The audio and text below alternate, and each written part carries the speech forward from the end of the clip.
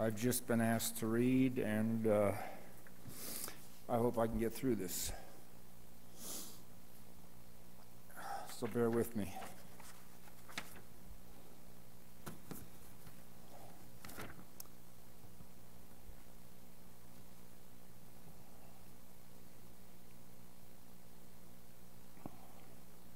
First reading is from Isaiah chapter 50.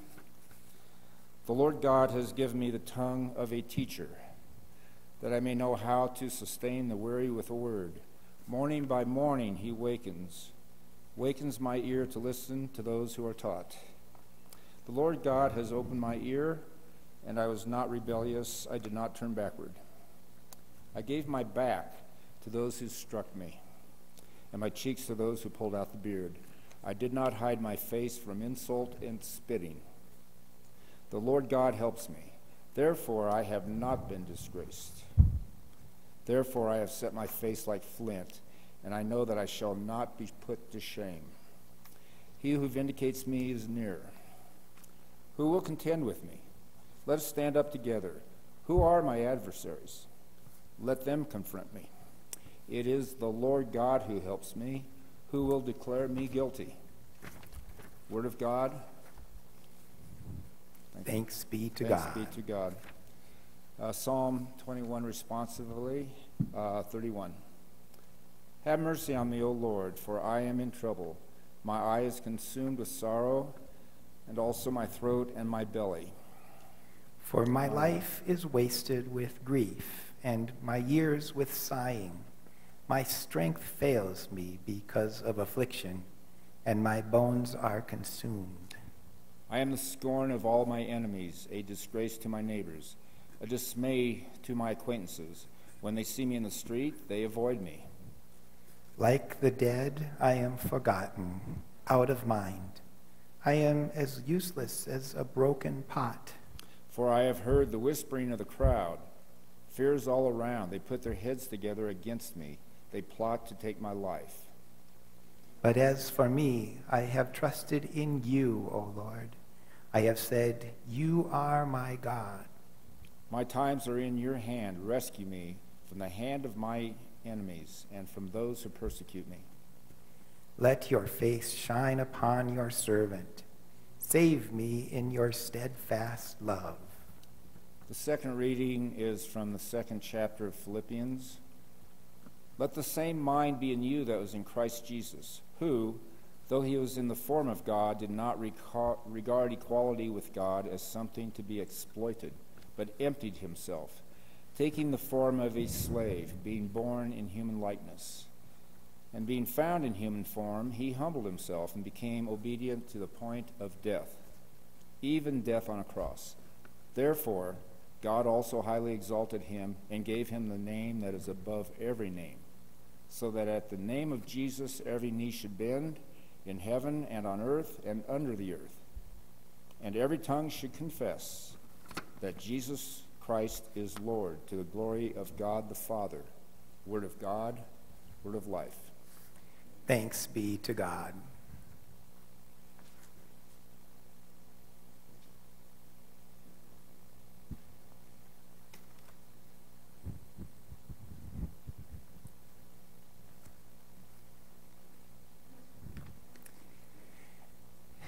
Dear friends, we have come to Palm Sunday. We've come with Jesus to the city of Jerusalem, the city that kills the prophets. Oh, Jerusalem, Jerusalem. We know what's going to happen. None of the events that take place in the city are surprising. Now, if you're like me, you've heard this story over and over. Each year, Holy Week is pretty much the same. We go through the memories and the scripture readings that carry us from Palm Sunday through Maundy Thursday and Good Friday. And sometimes Easter Vigil happens on Saturday. not so common in the Lutheran Church, but becoming more common. And then we come to Easter Sunday, where we meet the empty tomb and our risen Lord. We relive in the coming days this rich story of Christ's time in Jerusalem, his betrayal, his trial, his sentence, and his journey outside the city to a hill just on the edge of town, and his cross. If you're hearing this story for the first time, if you've never heard this story before, I rather envy you. Sometimes I think we hear it so often, each year, that we take parts of this story for granted. We don't always listen every step of the way because we're quick to anticipate the next chapter and the next verses and the next events. If you're hearing this story for the first time, I rather envy you, because these days and these accounts that we have in Scripture of how they unfolded are filled with drama, with power, with emotion. There's danger, there's politics, there's love, and there's injustice. There's money, and there's death. We hear of betrayal, of denial, of corruption, and violence. We hear of faithful people, of faithful women especially, who stay with the Lord, right by his side to the very end. We hear of those who care for Jesus' body, who remove it, who anoint it, who cover it, who give a tomb to the Lord. And we hear how each of these moments, each one of them is redeemed. Some of the most horrific scenes that we read of, some of humanity's darkest events, are all redeemed by the Lord, because our Lord is really, really good at redemption. We hear these stories again and again. We know what's going to happen, and it's entirely believable to us. Jesus said it would happen. John the Baptist said it would happen. The prophets, centuries before, said it would happen. We know that it will happen. We know what will happen. We hear it again. We pretend to live it again, step by step. And it lives once more in our hearing together. We follow Jesus to Jerusalem, to trial, to mocking, to death. We join with him as we are joined with him in our baptism, to live with him and to die with him and to rise with him again to new life.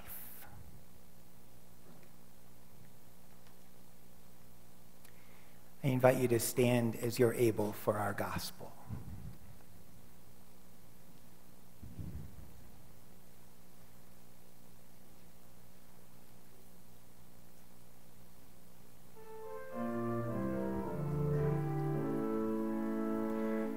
Return to the Lord your God, for he is gracious and merciful, slow to anger, and abounding with steadfast love, and abounding in steadfast love. I invite you to be seated for the gospel. It's a rather long gospel. It's sacred, and it describes things that we know are going to happen. This is the Holy Gospel according to Luke. Glory to you, O Lord.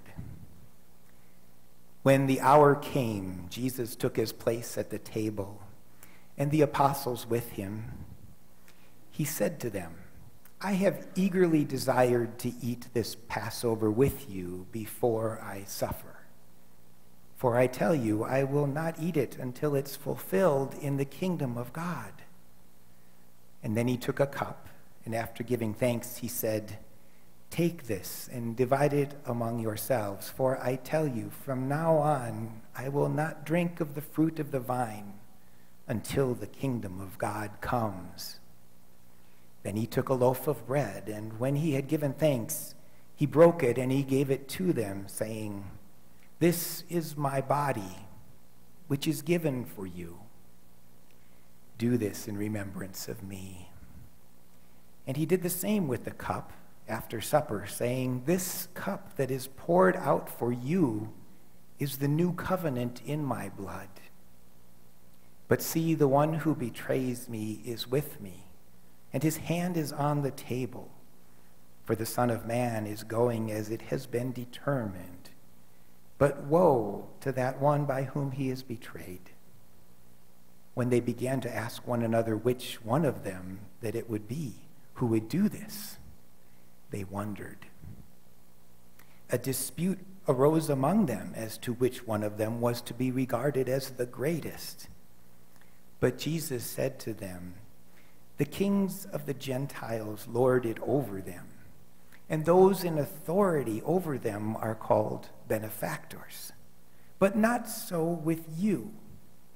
Rather, the greatest among you must become like the youngest, and the leader like the one who serves. For who is greater, the one who is at the table or the one who serves? Is it not the one at the table? But I am among you as one who serves. You are those who have stood by me in my trials, and I confer on you, just as my Father has conferred on me, a kingdom, so that you may eat and drink at my table in my kingdom, and you will sit on thrones judging the 12 tribes of Israel. Simon, Simon, listen. Satan has demanded to sift all of you like wheat, but I have prayed for you, that your own faith may not fail. And you, when once you have turned back, strengthen your brothers. And he said to him, Lord, I am ready to go with you to prison and to death. Jesus said, I tell you, Peter, the cock will not crow this day until you have denied 3 times that you even know me. Jesus said to them, When I sent you out without a purse or sandals, did you lack anything? They said, No, not a thing. He said to them, But now the one who has a purse must take it, and likewise a bag, and the one who has no sword must sell his cloak and buy one. For I tell you, this scripture must be fulfilled in me. And he was counted among the lawless. And indeed, what is written about me is being fulfilled. They said, Look, Lord, here are 2 swords. And he replied, It is enough. He came out and went, as was his custom, to the Mount of Olives, and the disciples followed him. When he reached the place, he said to them, Pray that you may not come into the time of trial. And then he withdrew from them about a stone's throw, knelt down and prayed. Father, if you are willing, remove this cup from me. Yet not my will, but yours be done. Then an angel from heaven appeared to him and gave him strength. In his anguish, he prayed more earnestly, and his sweat became like great drops of blood falling down on the ground. When he got up from prayer, he came to the disciples and found them sleeping because of grief. And he said to them, "Why are you sleeping? Get up and pray that you may not come into the time of trial." While he was still speaking, suddenly a crowd came, and one called Judas, one of the 12, was leading them. He approached Jesus to kiss him, but Jesus said to him, "Judas, is it with a kiss you are betraying the Son of Man?" When those who were around him saw what was coming, they asked, "Lord, should we strike with the sword?" And one of them struck the slave of his high priest and cut off his right ear. But Jesus said, "No more of this." And he touched his ear and healed him. Then Jesus said to the chief priests, the officers of the temple police, and the elders who had come for him, "Have you come out with swords and clubs as if I were a bandit? When I was with you day after day in the temple, you did not lay hands on me. But this is your hour and the power of darkness." Then they seized him and led him away, bringing him into the high priest's house. But Peter was following at a distance. When they kindled a fire in the middle of the courtyard and sat down together, Peter sat among them. Then a servant girl, seeing him in the firelight, stared at him.